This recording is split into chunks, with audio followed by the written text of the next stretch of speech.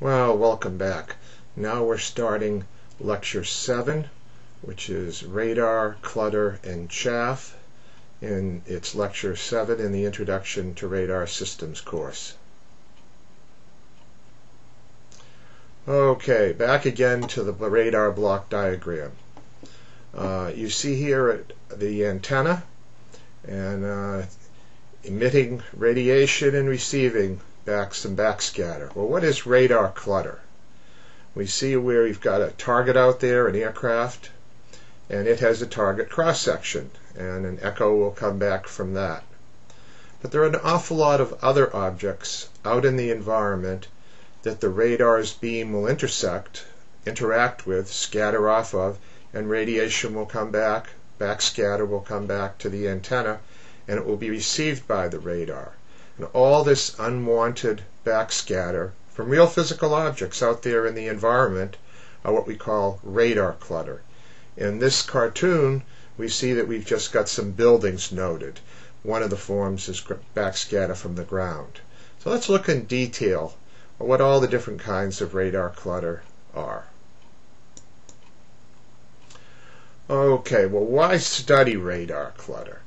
Well, when people built the first radars, they found that not only did they get back echoes from the target of interest, that's what we want, but they also, of course, got received receiver noise. There was noise from the atmosphere, and then if other radars were operating nearby, cooperative radars that might be from a nearby airport, or other military radars nearby, you could get interference from those radars, unwanted man-made electromagnetic interference. And also jammers. If you were operating in a wartime environment, in order to degrade your radar, the enemy might turn on large noise jammers to degrade the performance of your radar. Because if you remember earlier, the radar echoes that we're looking for are very, very weak. And so if you could raise the noise floor, the targets would be well above that noise, well below the noise level with the jammers. But these kinds of noise issues aren't what we're going to be talking about today. Today we're going to be talking about backscatter from unwanted objects, backscatter from the ground, sea, rain, chaff, birds, and ground traffic. Now this cartoon of a naval air defense scenario shows quite vividly, in a pictorial way, how all these different backscatter entities can come into play. Say we have a radar located on a ship, and the ship can be located near land. We call the littoral environment, and it could, along with detecting aircraft or say a missile over in this direction, the beams, as they scan back and forth, can see targets that are made up of ground, hilly areas, grassy areas, or buildings. So, quite first thing we're noticing is the ground can be quite different in the backscatter that it presents. If you're operating on a ship, certainly some backscatter will come with your low elevation beams, will come from the sea. If you are a land-based radar and you're located near the water, you can also get backscatter returns from the sea. And we all know that it rains sometimes, and rain is made up of little droplets of water. And when you have lots of them, rain coming down, half an inch an hour, quarter of an inch an hour, there's enough of it within the radar's volume that it can do quite a devastating effect on radars, as we'll see when we look at the characteristics of rain backscatter. And then there's chaff. Developed during World War II. It consists of dipoles, which are half-wavelength long pieces of aluminum or aluminized mylar, and the length of the dipole is tuned.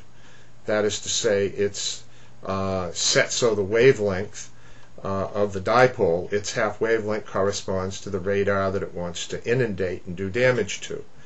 And during World War II, bombers would have big cartons of aluminum foil that they would throw out the windows and to confuse radars. In fact, there were German radars when the Allies were bombing Germany from Great Britain.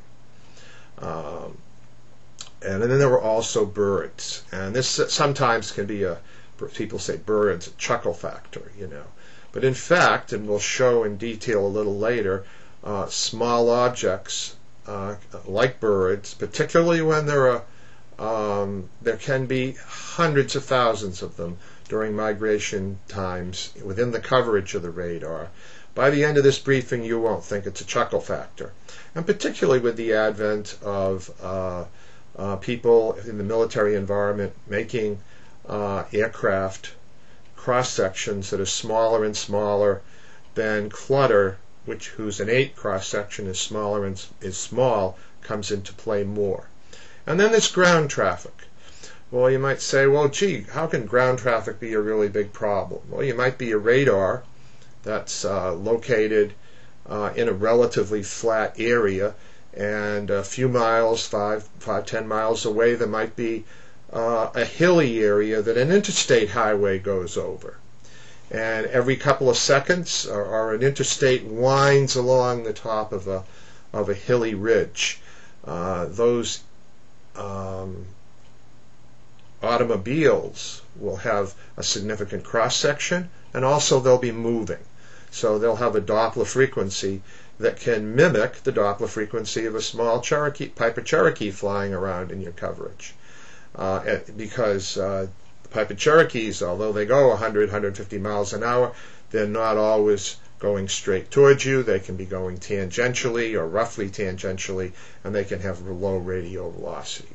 So all these different objects come into play. And now what we're going to do is we're going to look at each one of these objects one at a time. And the reason we're spending a whole lecture on radar clutter is to understand the problem. Because this is lecture 7. Lecture 8 is solving the problem with the Doppler processing. So first, in order to solve a problem, you just have to understand the nature of the problem. And so what we're going to do is go understand the nature and the characteristics of each of these different effects. Okay, let's first start with ground clutter, backscatter from the ground. Okay. And if I only had 2 sentences to say about ground clutter, I'd say it's large and it doesn't have a very big Doppler, but it can have a Doppler. And let's go over a little bit more what I mean by that. We characterize ground clutter by its mean backscatter. Okay?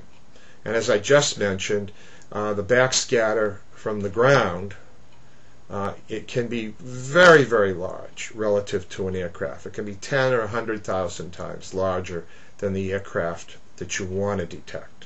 So we're going to have to use some other principle, and I've alluded to the Doppler principle, as a means of seeing aircraft in the presence of this very large and relatively stationary backscatter. And I say relatively stationary. I don't mean that the ground moves for ground-based radars, but you'll see a little later if the radar is moving because it's on a ship or an aircraft, then the ground clutter does move relative to the radar, and that makes a difference. The next point about the ground clutter is that the backscatter that you get varies an awful lot, and the best way to characterize this is to do it statistically, because you just can't make a simple deterministic model of where the ground clutter will be. It's not an easy thing to do. And ground clutter varies with the frequency of the radiation that the radar is emitting. It varies with the spatial resolution of the radar. If you're looking at a big patch of the ground with a big resolution cell in space, in range and azimuth, you're going to see more backscatter. It varies with the geometry, how the radar is set up relative to the geometry of the ground. If you're on a hill and looking down into a valley region, you're going to get a higher backscatter from the ground than if you're in a grassy plain of Kansas, and for the most part the ground's clutter you see is going to be at a very slight grazing angle. And it's going to depend an awful lot on terrain type. You can imagine the backscatter from buildings which have a man-made objects which have a perpendicular aspect to the radar beam. That's going to have a higher cross-section than, as I just said, flatlands of Kansas, or a hilly terrain, or mountainous terrain like the Rocky Mountains. Now, I alluded a little bit earlier to the Doppler characteristics of ground clutter. You might say, ground clutter, if you're on the ground it doesn't move. Well, trees are on the ground, and trees do have some conductivity, and they move back and forth with the wind, so that there will be a spread to the Doppler, a spread to the radial velocity distribution when we look at the Doppler distribution of the echoes coming back from the ground. It's only a few knots. It's only a few knots. Now, one class of antennas, if you've ever been out to an airport and you've seen an antenna go around and around, they go around at 12 RPM about once every 5 seconds. Now just imagine, say 10 miles away from that radar, there's a big chimney from a power plant. And as the radar goes by that chimney, it's emitting pulses. And a typical air traffic control radar will emit pulses approximately 1,000 times a second. And so that impinging upon that tower will be about 20 pulses. The pulses in the middle of the 20, around 10 or 11, the antenna will be pointed exactly at the tower. And the ones near 1, 2, 3, or 18, 19, 20 pulses, the antenna is going to be off to the side, and the beam pattern of the antenna is going to be down a lot. What that does is that modulates, we call it. It varies the backscatter due to that tower as a function of time as we scan past the tower. And that amplitude modulation of the echoes that we process will convert into the Doppler frequency domain into a spread, a Doppler spread. Now, I mentioned that the innate Doppler spread of, say, trees is a few knots. Well, that chimney, which doesn't move at all, when it has an antenna scanning by it at 12 RPM, you see a spread of 12 knots, 10 to 12 knots. Okay, and this is at S-band, and I'm picking numbers from history, so that you can have a Doppler spread to ground clutter, which doesn't move because of that mechanical scanning of the antenna. Now, the other area which gives ground clutter a Doppler shift when you illuminate it is if the radar is not on the ground. It can be on a ship or on an aircraft.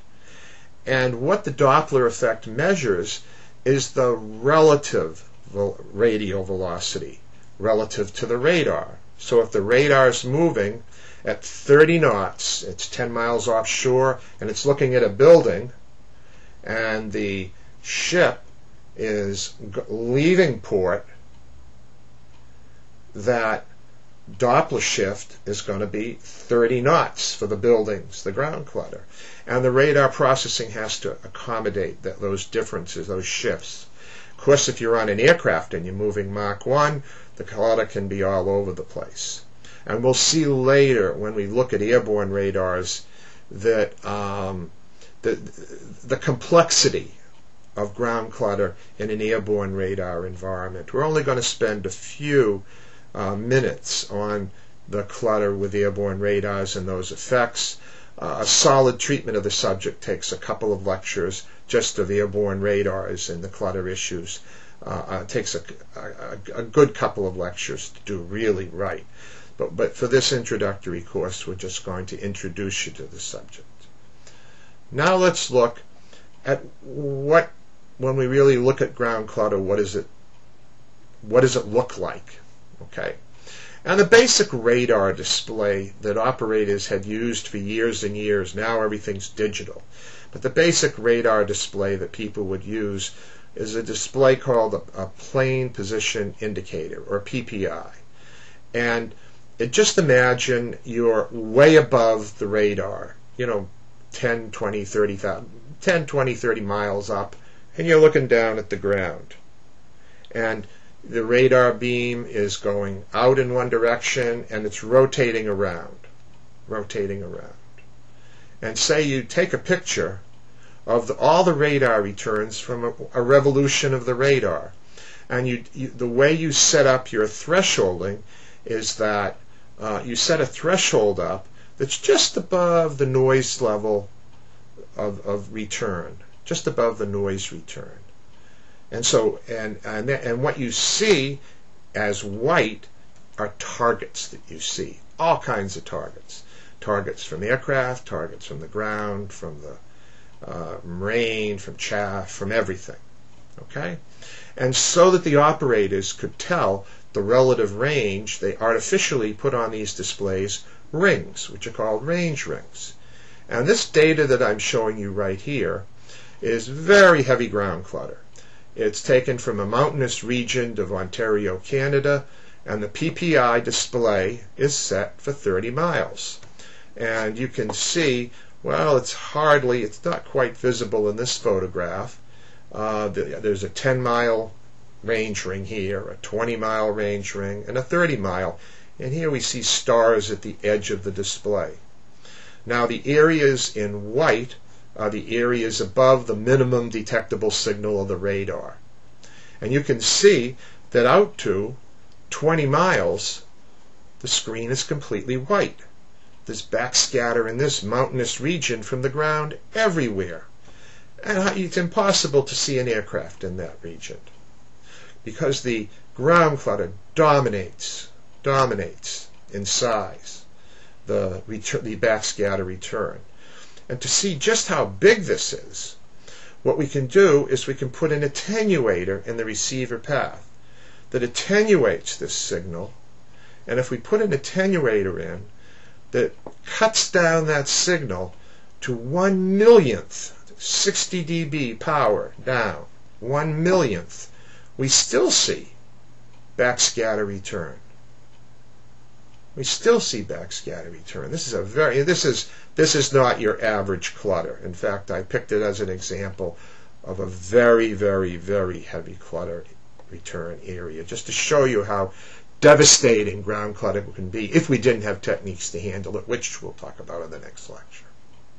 Okay. Now to show you, as we slowly peel that onion between 0 and 50 dB, this is a series of PPI displays that go out. Let's see. I know this is. See, I know that's about 12. This is 10 miles, 20, 30. This is about 40 miles out. Okay.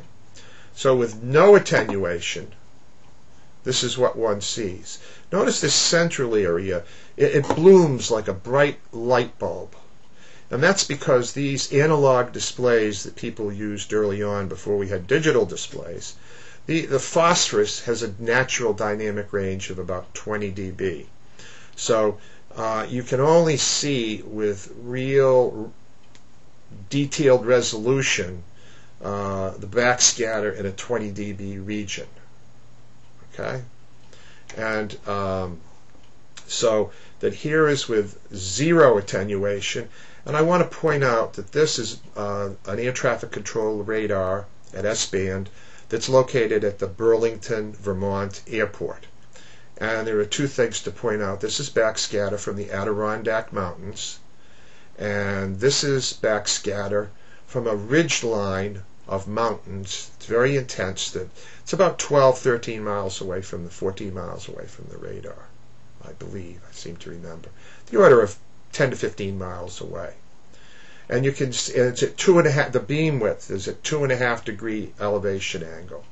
And so as we put in a factor of 10 in attenuation, we start to reduce the clutter, and then 20 dB of attenuation.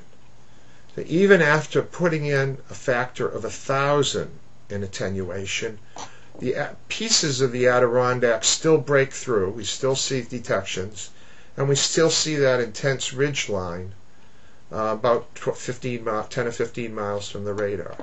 This is probably a 10-mile range ring, and that's about 12 miles. And then you can see, in order to get rid of the clutter, you have to put in a factor of 100,000 in attenuation. So what that says is that clutter is 100,000 times greater than the minimum detectable signal of the radar. That's pretty intense. Now let's try to put some numbers with this and go over, give you a geometric and analytical feel for what's going on. So let's look at the geometry of how we see radar clutter.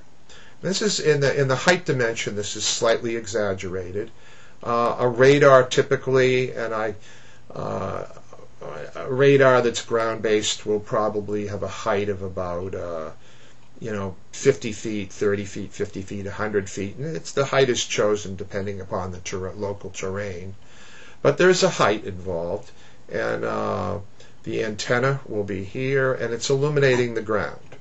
And each pulse illuminates a piece of the ground, and the length, the pulse length of that the pulse illuminates, the length of ground that illuminates, is CT over 2 with a trigonometric factor C. It's really a cosine on the bottom, cosine of this depression angle that the radar is pointing down to see the ground, and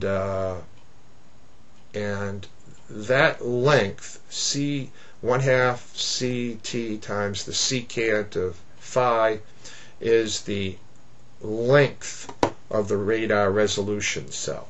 Typically, this angle is very close to 0, so the secant is very close to 1. This is a very small effect. And later on, when I do a sample calculation, I just assume it's 1. Now, when we look vertically down at the radar, we have the beam width of the radar, which is I call theta sub b, and we're looking out at some range. And so this cross range is just the range times the beam width in radians. Remember, there are 2 pi radians in a circle, 360 degrees. So you just take the radians, multiply it by, well, if you were just dealing with degrees, you multiply it by pi divided by 180, and you get radians.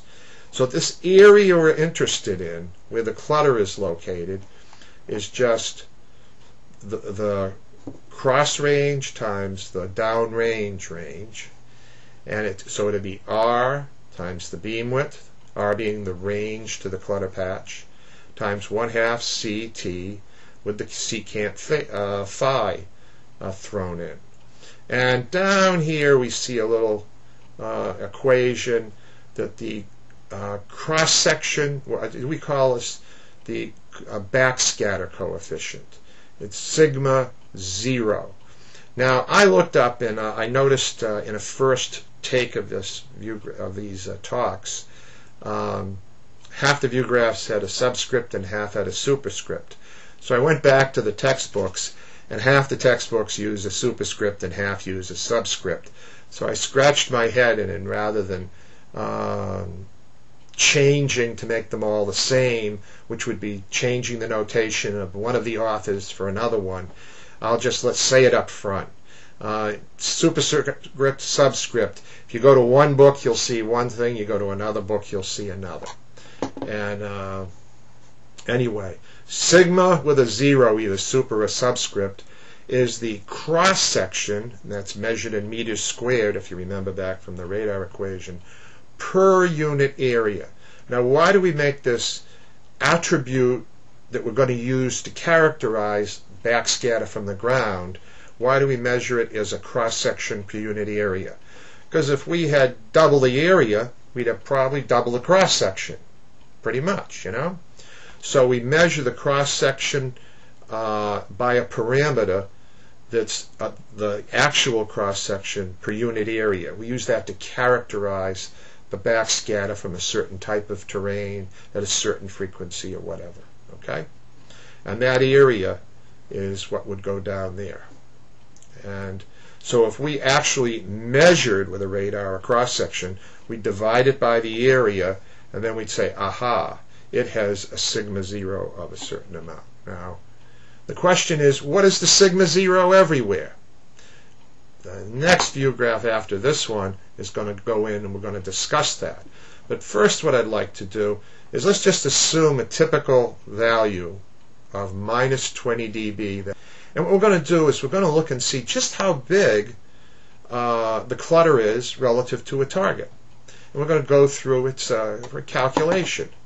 So the cross-section of the clutter, as I said, is this cross-section per unit area times the area. And here you can see I've gotten rid of the secant phi by assuming that phi is 0, so the secant of phi is 1. So that this is the area that's illuminated, CT over 2 times R theta. And let's just look and see what it is for an airport surveillance radar. 60 kilometers, away from the radar. And so an airport surveillance radar has a range cell of about 100 meters. Okay? And we're going to assume 60 kilometers, so that's 60,000 meters. And the beam width of an airport surveillance radar is actually, it's a little bit less for the convenience in going through the numbers. I put in, it's about 1.5 degrees, order of magnitude. And that's 0.026 radians when you multiply that times pi 3.14159 divided by 180. You get 0.026 radians. And then you put all these numbers in together, multiply them all out, and we get the cross-section of the clutter to be 1,500 meters squared. Okay? Now, if you're flying around in a Piper Cherokee, a small single-engine aircraft, your cross-section nose on is about 1 meter squared. So that the size of the target, order of magnitude, is 1 over 1,500. Well, no wonder in that very heavy clutter environment you'd never see a small target in that environment, because the target is much less than 1,000th the size. Now, in order to see the target well, and back earlier when we talked about in detection, we talked that for good detection you'd like to have a signal-to-noise ratio of about 13 dB for a probability of false alarm of 10 to the minus 6 if it's a steady target. So, and that 13 dB is 20 in natural units. If I take 10 times the logarithm to the base 10 of 20, I'll get 13, so that's the 13 dB.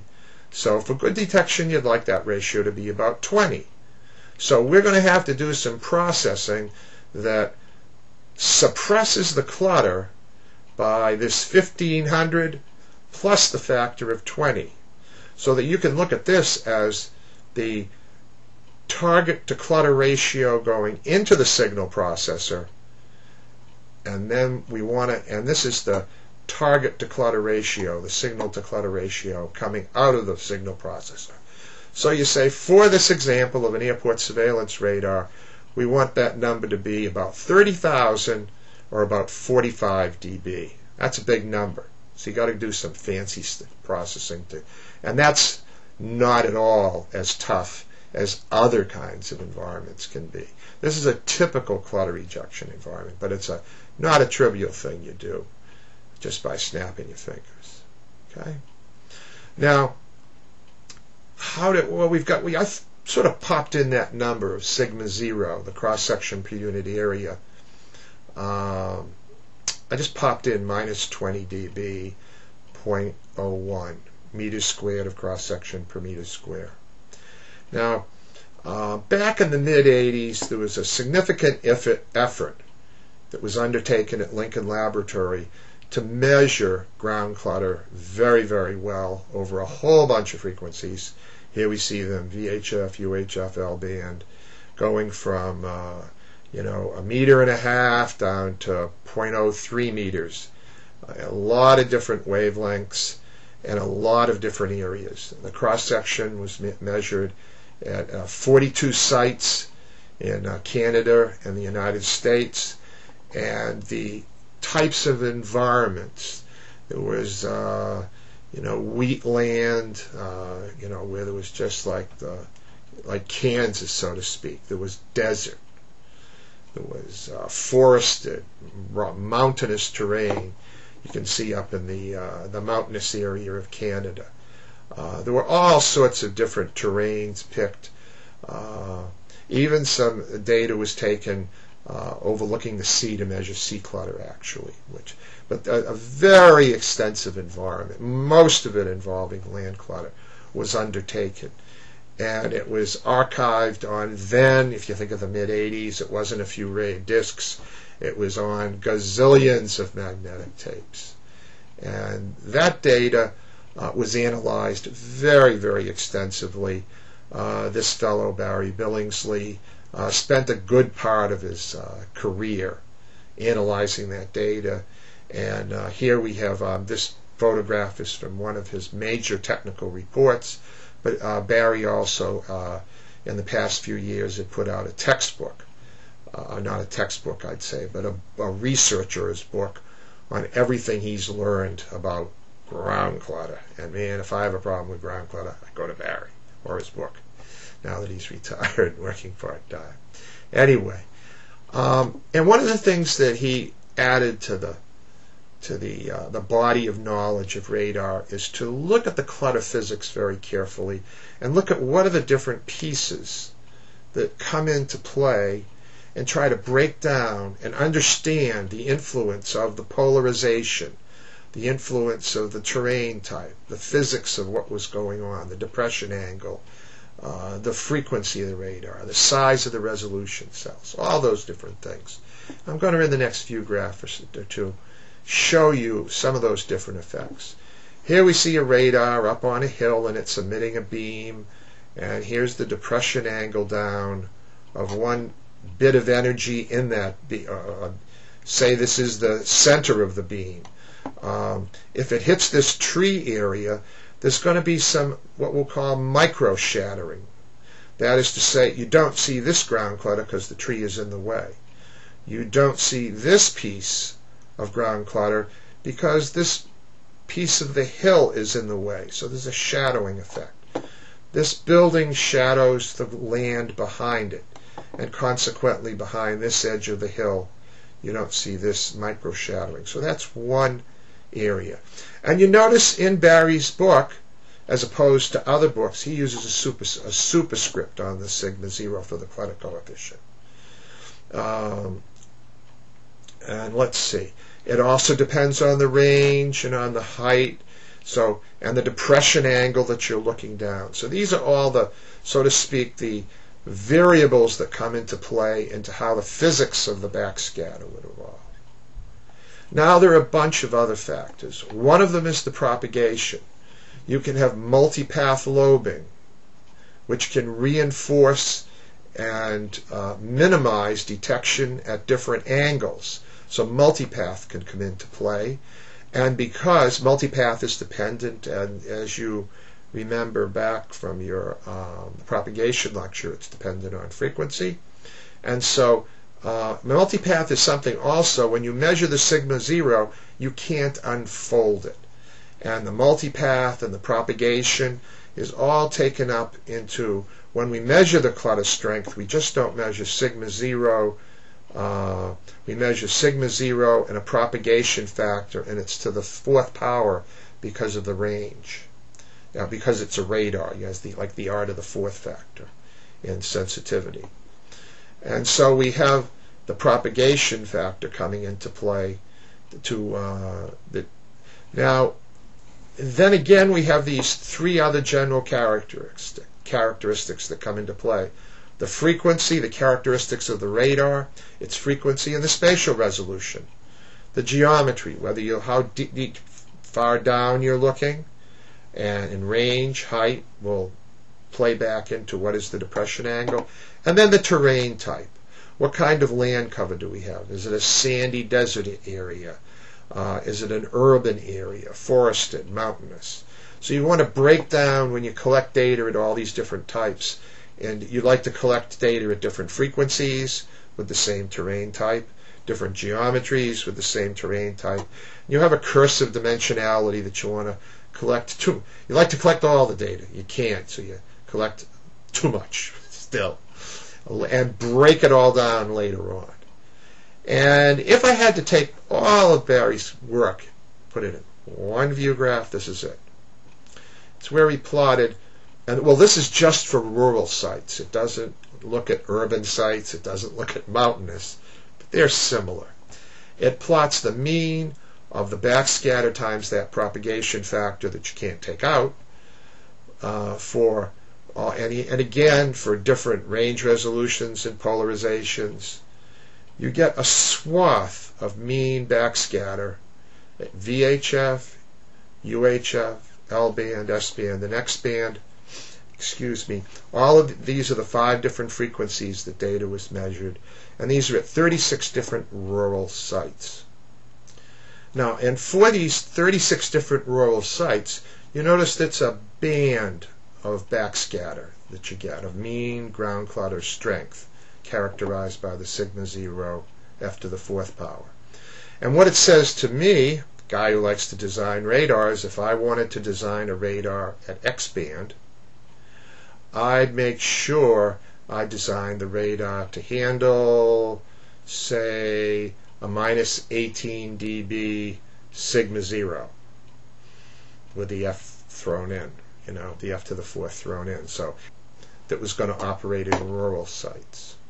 So this is the kind of very extensive encyclopedic data and its analysis that came out of that. And it gives you a good feel of how ground clutter now can vary with all these different. Now we're going to start part 2 of Lecture 7, Radar, Clutter, and Chaff in the Introduction to Radar Systems course. Now let's move on to C clutter.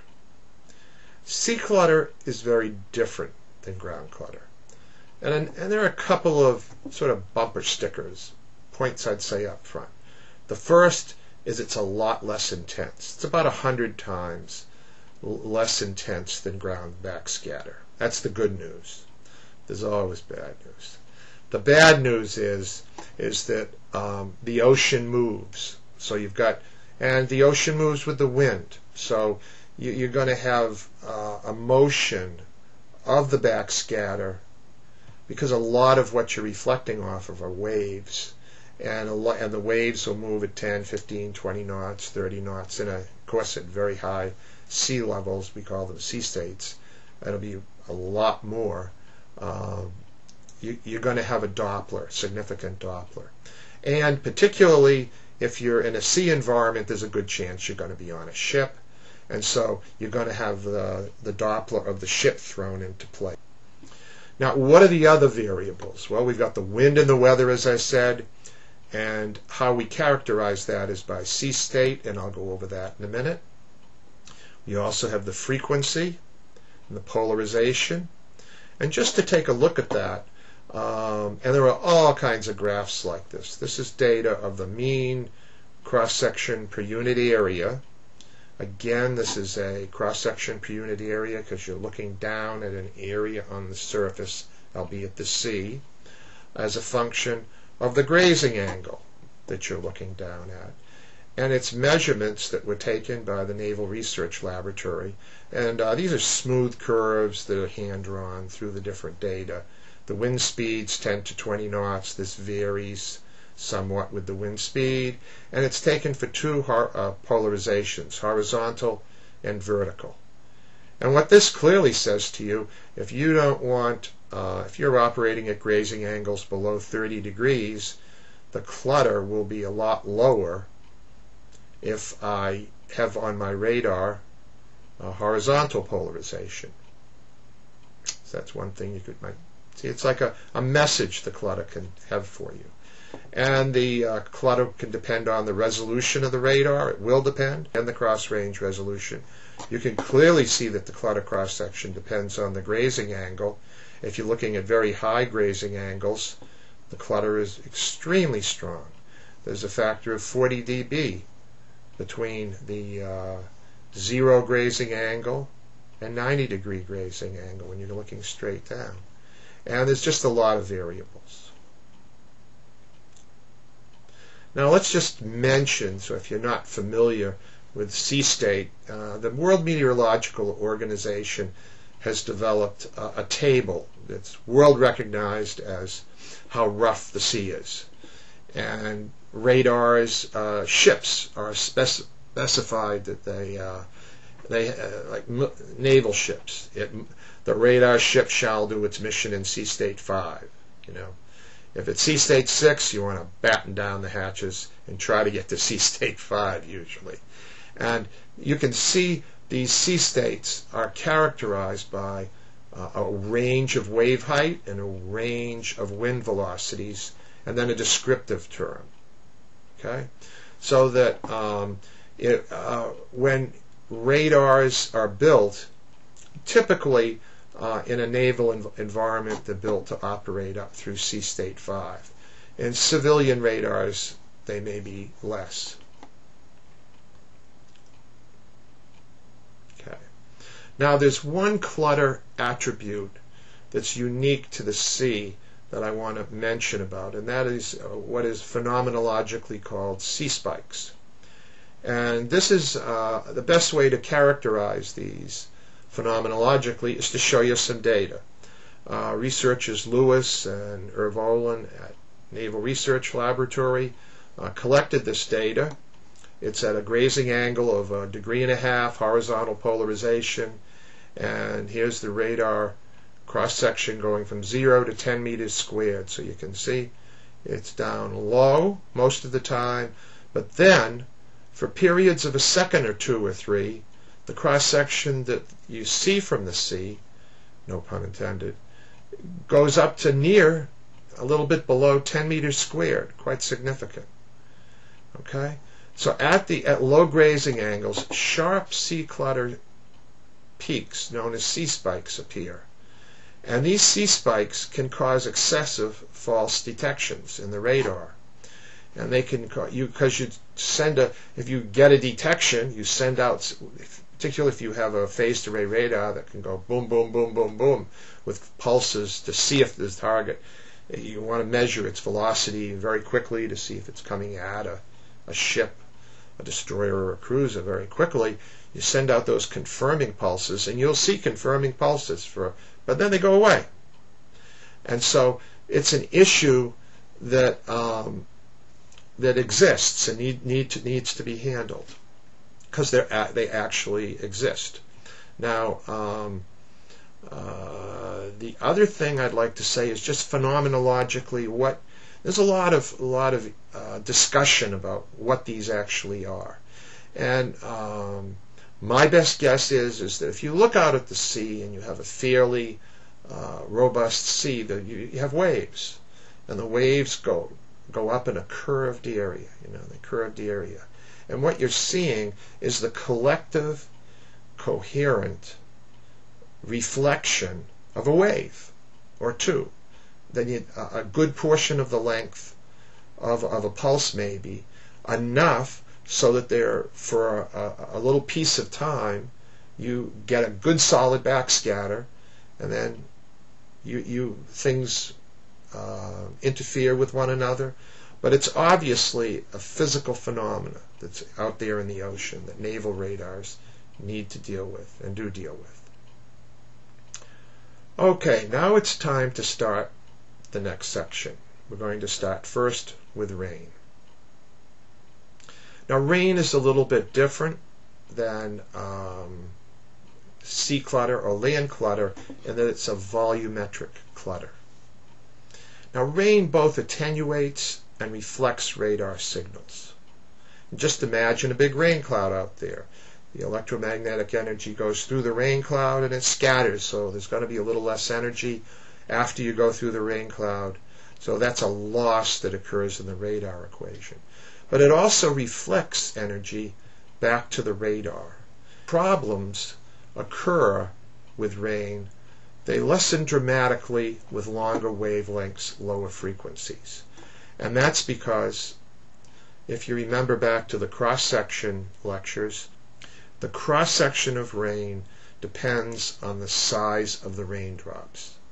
And when the wavelengths of the radiation of the radar get very small and they get near raindrop size or they approach raindrop size, things get large and resonant. When the wavelengths of the radar are much larger, then rain's backscatter drops down significantly. What this means is that rain is much less of an issue at L-band, 23 centimeter wavelength, than at X-band, 3 centimeter wavelength. And rain is diffuse clutter. It isn't, it's diffuse wind-blown clutter, I call it. It travels horizontally with the wind, and it has a mean Doppler velocity, and that Doppler velocity has a spread. This cartoon shows a beam, electromagnetic wave going out and refracting inside the raindrop, reflecting back, and then reflecting out of it. So what you're seeing is the reflection inside the raindrop. Okay? Now here's what rain looks like on a PPI, a plane position indicator display. And this is a radar located in Atlantic City, New Jersey at the FAA's test centers. It's an S-band radar, and the radar has a sensitivity to see a 1 square meter target at 60 nautical miles. And we see here the buildings on Atlantic City.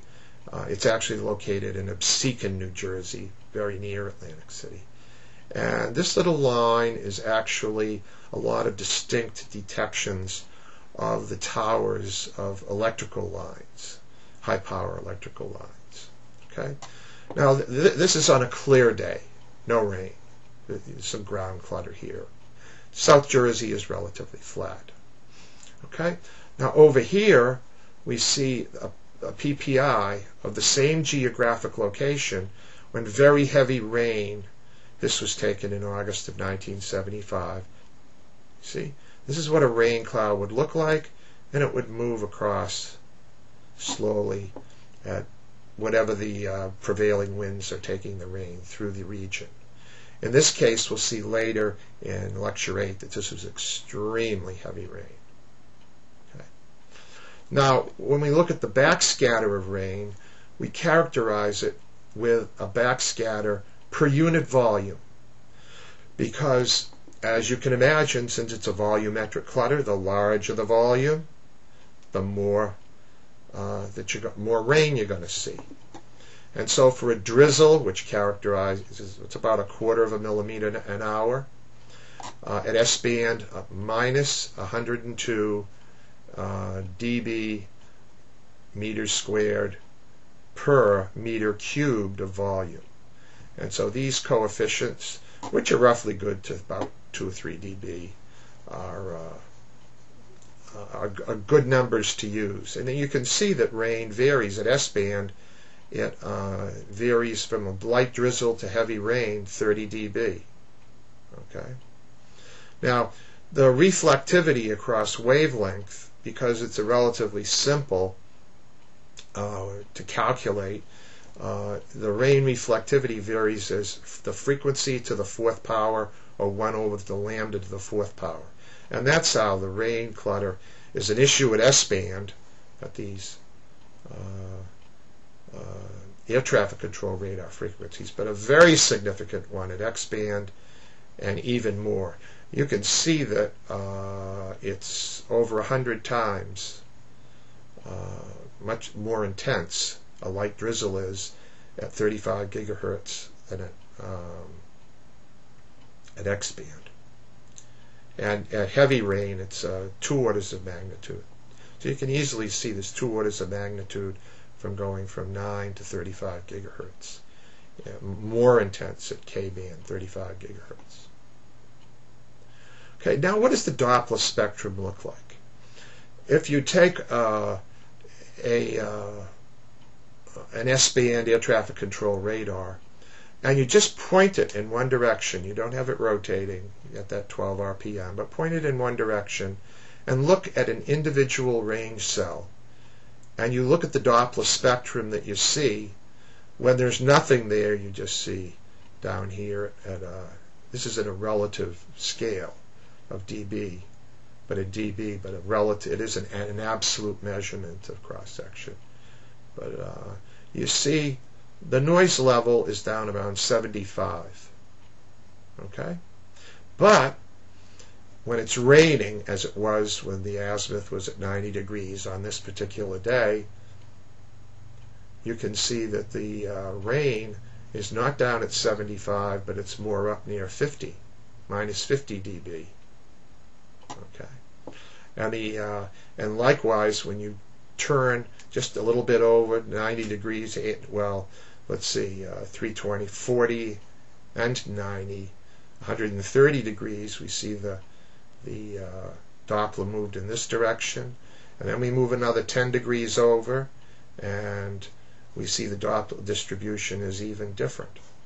So one of the things that you have here, and you note, is rain is, first of all, it isn't Gaussian.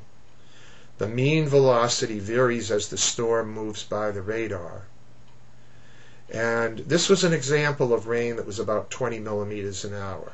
The winds were 30 knots on the ground and 50 knots at 6,000 feet.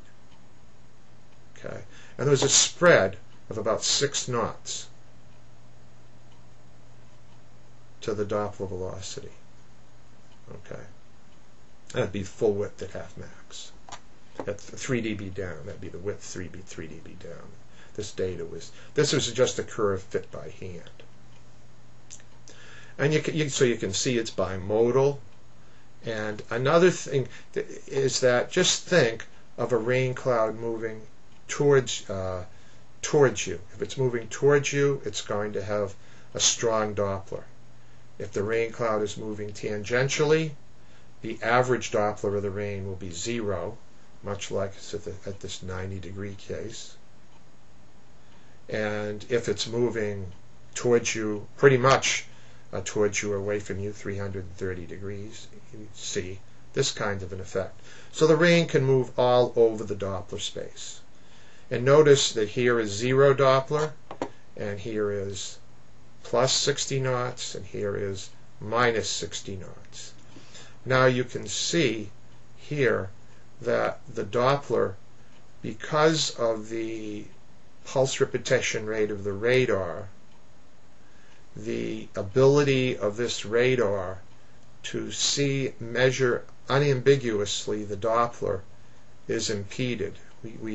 This radar can only see plus or minus 60 knots, and we'll go into the details of that. There's blind speeds and also ambiguous range issues in the next. But notice that the downside of the Doppler here, when its velocity is negative, minus 60 knots, shows up here as a positive Doppler. So one of the things that you'll notice is that there's a folding over effect that occurs in many radars, and this is an example of it. I'll just note it in passing, and we'll examine it in a lot more detail later. Okay, now on to chaff. I mentioned earlier that chaff is aluminum foil. It's large numbers of dipoles that can be metallic or lightweight substances that are metallic coated. You want high reflectivity per pound, and the optimum length is a half wavelength, the dipole. You get the biggest cross section per pound. And what you do is you eject these, lots of them, and they move out with the wind. And the uses of chaff are, first, you can mask a giant area that can shield aircraft or missiles in or near a cloud. You can put up deception chaff, it's called, a little puff of chaff to emulate a missile or an aircraft and have a tracking radar. It would cause false detections and take a tracking radar off track of the actual aircraft, and it would track the chaff.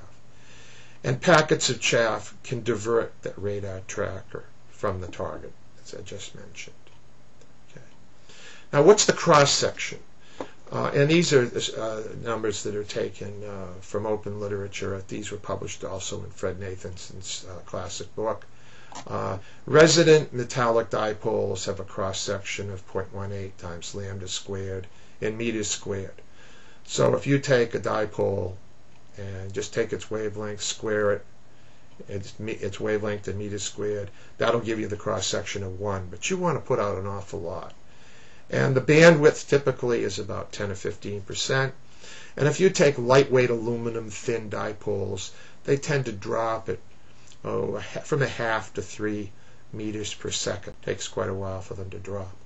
For aluminum foil dipoles, which are 1/1000th of an inch long, 1/1000th of an inch thick, 100 by 100th of an inch, and 1/2 a wavelength long, here's one of those rules of thumb that engineers have. The cross-section is 3,000 times the weight in pounds divided by the frequency in gigahertz.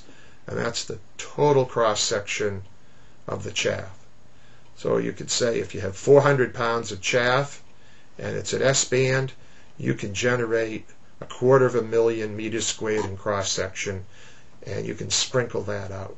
So if you put in each range cell 1,000 meters squared of cross-section, you can wipe out 256 range azimuth cells with 400 pounds of chaff, or at least raise the cross. It appears as though there's 1,000 meters squared cross-section there, which one has to deal with.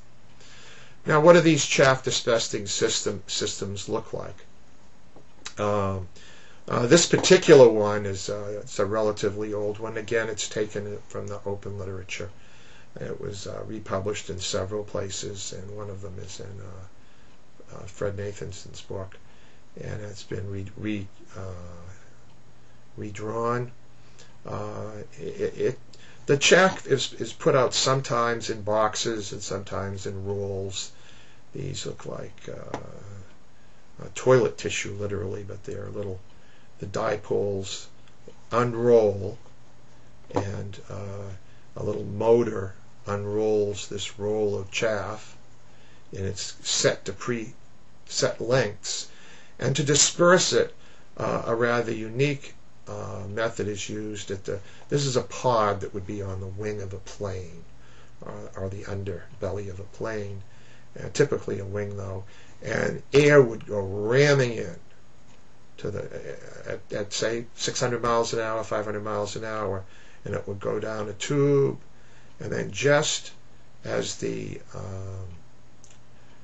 chaff came off the roller, the 600 mile an hour jet of air would impinge on that chaff just as it exits, and with a great flare of turbulence, and so it would just bloom the chaff all over the place, give it all sorts of, and the chaff would just bloom all over the place. Okay, now I'm going to show you what chaff looks like, and here we see a movie. It's speeded up many times. This was a chaff drop done at Atlantic City. You can see very quickly, it's about 35 times real time. Each one of these clicks, and the clicker over on the right is 4.7 seconds. And you can see the chaff is blown by the wind, and it's filling up a big chunk of area. And in this case, it was about 400 pounds of chaff dropped as fast as the airplane could drop it. Let's look at it one more time. And this is the airplane going out, dropping the chaff behind it, taking a dog leg to the right, excuse me. And then it finished dropping it, went on its business, and then you can see as the chaff drops, the wind is just blowing it out over the area with cross sections that were 1,000 times greater than the ambient noise level of the radar.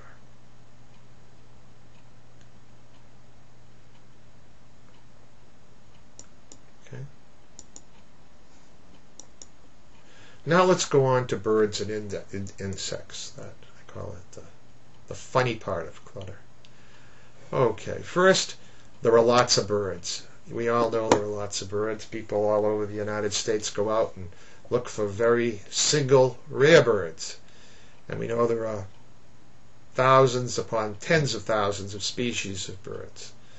And one of the things they do is, and I have a couple of view graphs here to point out that they, even if you look at a simple single bird, they really travel an awful lot. So they're up in the air a lot. And here we have the gadwall, and where it breeds in winters, they just fly back and forth every spring and every summer. And here the northern flicker, it breeds up north, and then they come down and they winter down in the Gulf.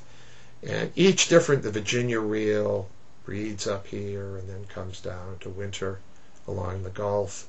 And during the breeding season in the Gulf Coast, sea and wading bird colonies exist with up to 60,000 birds, 10,000 are common in a colony.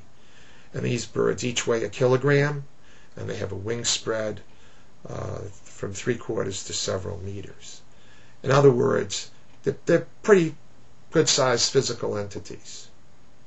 Here's another set of birds. One set of blackbirds, 63 blackbird roosts were found in the Mississippi Valley, each having 1 million birds in them. Okay, and these birds go out 30 miles every day for feeding. So birds are all over the place. A couple of other bits of information I point out. In the fall, millions of birds leave New England, and they go out over the Atlantic. They go up to 17,000 feet, and they fly, and some of them land in Cuba, and others go down, and they land in northern South America. And this has been validated by radar ornithologists who used tracking radars up and down the coast to follow that incredible journey. Just incredible. Most European birds migrate to Africa over a 7 or 8 week period in the fall, and they come back in the spring. So the Mediterranean, what we think of as a bird clutter-free region, because it's hundreds of miles by 1,000 miles. Now, significant portion of the time, there are incredible numbers of birds migrating. And the number of birds per square mile, the density of migrating birds, it varies from 1 per square mile up to 1,000 per square mile. So if you've got a radar that sees, say, 100 miles by 100 miles, 3,000 square miles, and you multiply that times 100, that's the number of birds in your coverage. Well, the next thing you can say is, well, bird cross-sections are real small. No. A lot of the time, the bird cross-sections are up in the region such that if there'll be enough of them in the cell, the radar cell, that you'll see them quite readily. Because you have so many birds in the coverage, enough of them have a cross-section that's big enough to see. And they also have a radial velocity. They just go in with the wind. They're very efficient entities. So even though they're very small, their echoes are small, they're relatively small individually, the densities are so great that birds can often overload radars with false targets. And since the birds move relatively low velocities, their speed, if measured, can be used to threshold out the low velocity birds. But they still can be a problem. Excuse me. Now here we see output from an airport surveillance radar in Dallas, Texas during a time of particularly strong bird migration. And these radar uncorrelated returns that you see moving from south to north are all, click it again, are all birds detections that are leaking out of the system. Now, luckily, we've got beacons on aircraft. You can see that this color, and you can see that they're from aircraft. And what are displayed here are the last 10 scans of the radar. So a clear aircraft would be a little worm that's that color. It'd have a radar and a beacon returns. But you can see a lot of birds, and this is one of the worst days in several years. Not several years, but the worst day or two of a year down in Dallas. It's like that when the birds are migrating. So birds are a significant issue for our radars. So let's just recapitulate very quickly about birds. Birds are actually moving point targets, and their velocities are usually less than 60 knots. They have a mean cross-section that's small, but a fraction of the birds, their cross-section can fluctuate up to high enough aircraft-like levels, and their cross-sections are resonant at S and L band. There are lots of birds per square mile, from 10 to 1,000, and for many radars, particularly radars that are looking at targets that have small cross-sections, they can be a significant false target problem. And now on to insects, as if birds weren't enough of a problem. Bats are also a problem, but I won't get into that. They'd be down in Texas. There are lots of caves where they just come swarming out. Anyway, the cross-section in meters squared of different individual insects can be characterized as their cross-section as a function of mass. And here what we're dealing with are swarms of insects. They can clutter the display and prevent the detection of desired targets if they're swarming in great enough densities. Their densities can be an order of magnitude greater than that of birds. They generally drift with the wind, and you can a good model of them as you look at their size, a spherical drop of water, about the same size.